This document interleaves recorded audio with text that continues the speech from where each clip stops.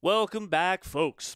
In the last video, we learned all about revisers. Well, actually, we didn't learn all about revisers. We just learned a little bit about revisers. We learned the most important thing, which is, of course, that revisers create a revised filter context, and then once they've done so, they take a sub-expression, unfreeze it, and then run it in those new filters. All right, so that's all fine and well and good. But how do you change the filters using a revisor? What are the different ways you could use that revisor to get the filters just where you want them so that when you unfreeze and run that sub-expression, you get the number or the date or whatever that you want just perfectly? So that's what we're going to be looking at here in this video. And so without further ado, let's go ahead and get started, shall we? I'm here in Filter Revisers Part 1.xlsx, and I'm in the Concepts Modes tab, right? Or worksheet, I guess, technically. So, hey, there's two ways that you could change the filters using a revisor. We talked about this in the previous one, and here they are. There is a current row filtering, right, which is where you add any value of the current row as a filter, and that is automatic. And there are also, the other way is using override filters, right? These are temp tables that you provide as arguments to the revisor, which get added as filters, right, explicitly. Okay, so how do these work? Well, let's start with current row filtering. Let's say that we've got a nice, ordinary, boring iterator like average X. I don't mean boring in a pejorative way. I just mean nothing special about it, right? So there's average X right there. We're going to get this temp table. We're going to add a column to it. Hey, oh, hey, look at that.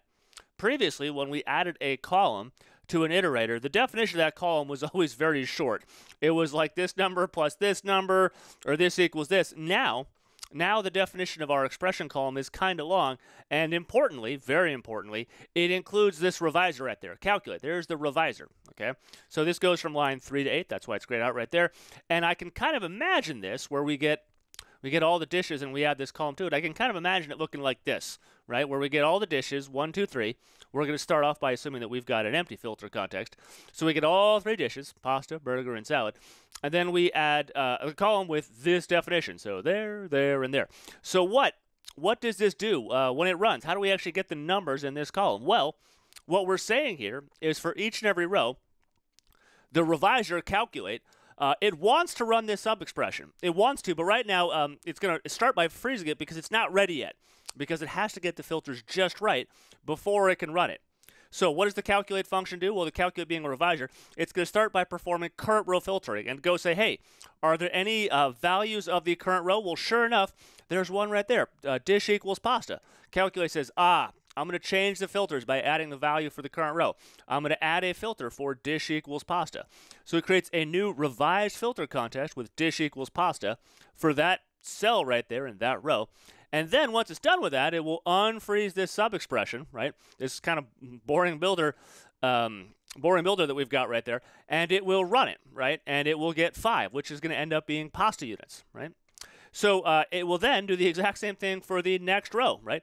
It's the same formula, if you will. The only difference here is that now the revisor is going to get run in this row where the dish is not equal to pasta but equal to burger. Well, just like before, the revisor, calculate in this instance, wants to run this sub-expression, but before it can do it, before it can unfreeze it, it has to revise the filters. So calculate says, all right, I'm going to go revise the filters. Are there any values of the current row? Well, sure enough, there's one right there. Dish equals burger. So calculate, the revisor, adds a filter for dish equals burger. Then it will unfreeze that sub-expression right there, right, that little builder pattern, run it, and get the number 6, right, which is the number of units for burgers, right? So above we got 5 because that was pasta units. Here we get 6 because that is burger units, right?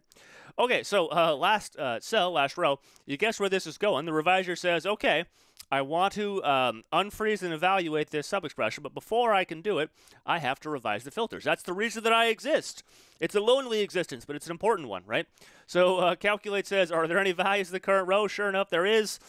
Dish equals salad. Now, we could have multiple values if it was a bigger table, but right now this is a one-column table, so it's just dish equals salad. Calculate says, I see you. I'm going to take that value, dish equals salad. Calculate will then add it as a filter. And then once it's added a filter for dish equals salad, right, it will then unfreeze the sub-expression and run it, getting the number 1. Now note, in each and every one of these rows, the sub-expression here for the revisor is identical. It's the same there, there, and there. The reason when we run it in each one of these rows we get different numbers is because the calculate function, the revisor, added the current row's values as filters, right? Which is why we get pasta units here, burger units here, and salad units there. And by the way, when we average 5, 6, 1, we get 4, which is the actual, average units per dish, which is sort of what we would expect. This is sort of the behavior that we usually want in a calculation like this. And we could break it. We can make it not work pretty spectacularly if we get rid of that revisor. What do I mean by that? Well, let's imagine, same scenario. We start with an empty filter context, right? And we run this bit of code right here. So the only difference between this and this is that the expression column, down here, it doesn't have a revisor. It does not have the calculate function surrounding this bit of code right here, this little builder pattern. Up here, it does. So what does this mean? How does it behave? Well, this, again, it's the same as this, but no calculate. What is that?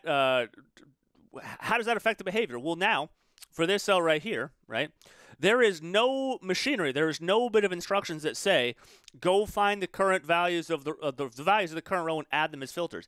Because of that, the filter for dish equals pasta never gets added for this row right here. And so when we run this little bit of code, because the filters are still empty because nothing ever changed the filters, well, if I run, this bit of code, I get the total units not for pasta, but for everything, which is 12, right? And if I do that same thing for the second row, even though burger's sitting right there, I never ever tell it to add filters for the current row using a revisor like calculate. Because I don't do that, when I run this, I get the same result as up here because the filters are the same. I get 12 there just like I got 12 here. And on the third row, it's the same story, right? Even though salad is right there, I don't have the correct function. I don't have the correct machinery. I don't have that revisor which says go add the values of the current row as filters before you run this little bit. And so when I run it, the filters are exactly the same way they were here, right? Which is to say here and here, which is to say they're empty. And therefore, when I run it here, I get 12, just like I got there, just like I got there. And if I take the average of 12, 12, and 12, well, that's 12, the business meaning of which is, of course, absolutely nothing. This doesn't mean anything.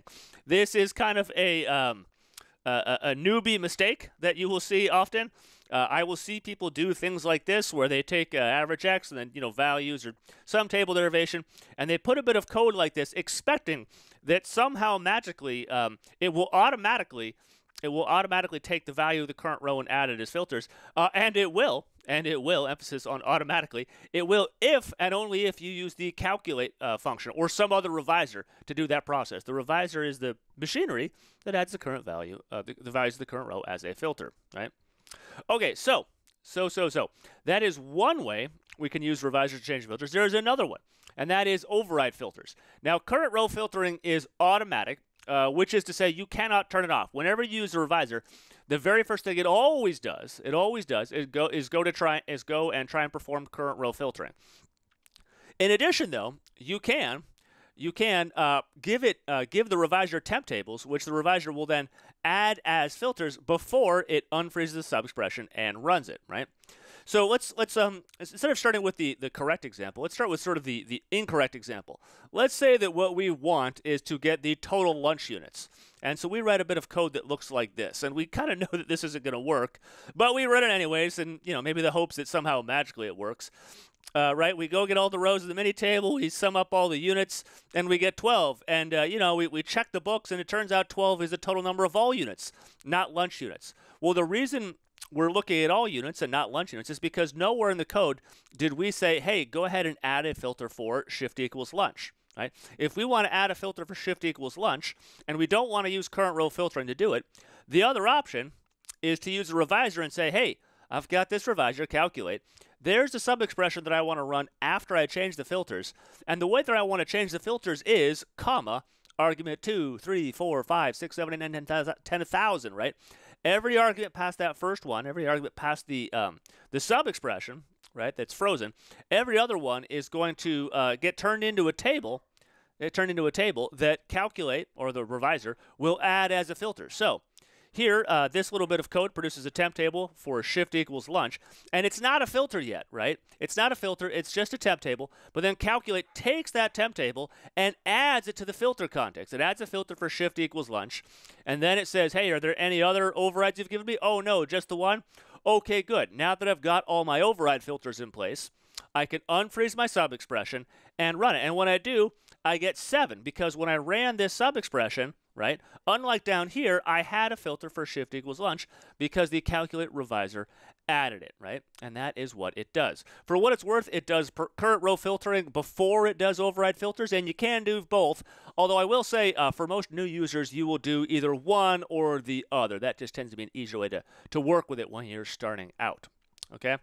So that's kind of the high level of these two different ways of doing it. But frankly, I think sort of seeing these guys in action a bit more graphically will be helpful to you. And that's what we're going to do in the next two videos. So I do hope that was helpful, and I will see you in the next video.